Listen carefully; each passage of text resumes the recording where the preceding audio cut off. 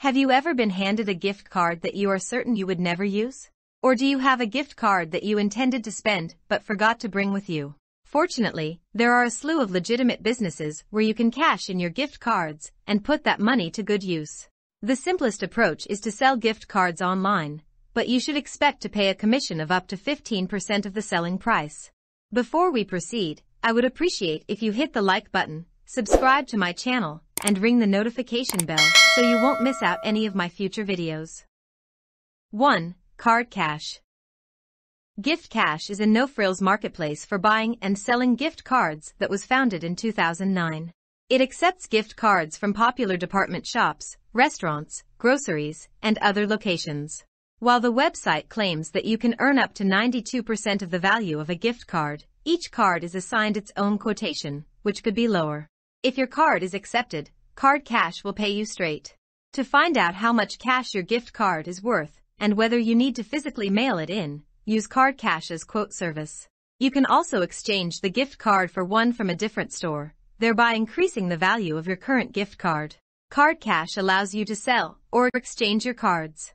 You can get up to 14% extra for your card by trading it. When you choose to sell rather than trade, you will get payment via PayPal, direct transfer, or check within 48 hours. 2. Gift Card Granny.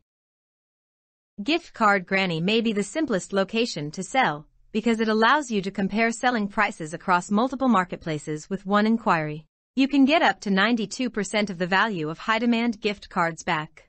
You have 3 selling choices when selling on Gift Card Granny. Sell it now, name your price, trade in. If you need money right now, choose the Sell It Now option to receive payment via PayPal, direct deposit, or check within 3 business days. If you have more time to sell, the other 2 choices, name your price and trade in, might help you earn more money by paying you in cash or exchanging your card for a more desirable brand.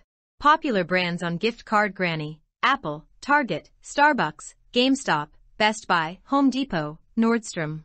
If you have one of these gift cards to sell, it should sell right away. 3. Raise. Raise was founded in 2013 as a mobile payment app and e-commerce platform. Raise's marketplace, among other things, allows you to sell your unwanted gift cards. That implies you'll need to set up a Raise account and a gift card listing. The more demand there is for a thing, the more you may ask for it. Gift cards from large shops such as Walmart, Target, and Best Buy typically sell for around 95% of their face value on the marketplace. You also have complete control over your ad. If your card does not sell within the first few days, you can always lower the price to appeal to more consumers. You can also remove it from the list if you change your mind. Raise charges a 15% seller fee when the item sells, plus an extra $2.75 or 1% fee for actual cards, whichever is greater. If you've lost track, it means you can only earn 85% of the value of a digital gift card. 4. Clipcard. Clipcard, according to its website, accepts actual gift cards from over 100 different shops. Particularly popular are fast food restaurants and department stores. Clipcard will buy almost any gift card available. All you have to do now is enter some card information. They'll make you an offer depending on the retail value and brand of the item. You can send your cards using one of 2 options.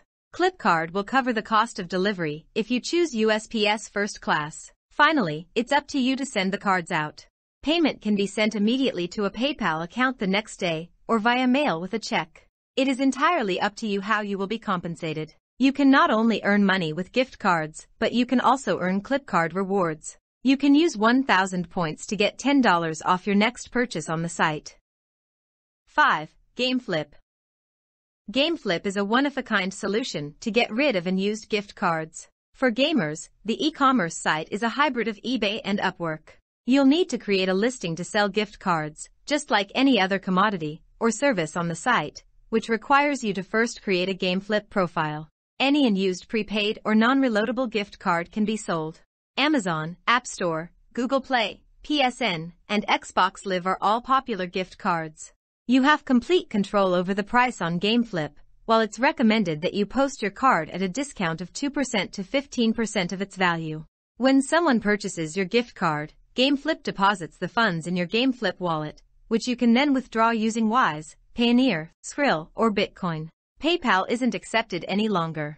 All listings on GameFlip are subject to an 8% cut, with digital-only listings being subject to an additional 2% cut. There are fees associated with each wallet withdrawal method. 6. Gift Cash.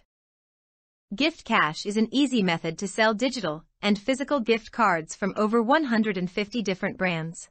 The cards that are accepted are clearly displayed on the website.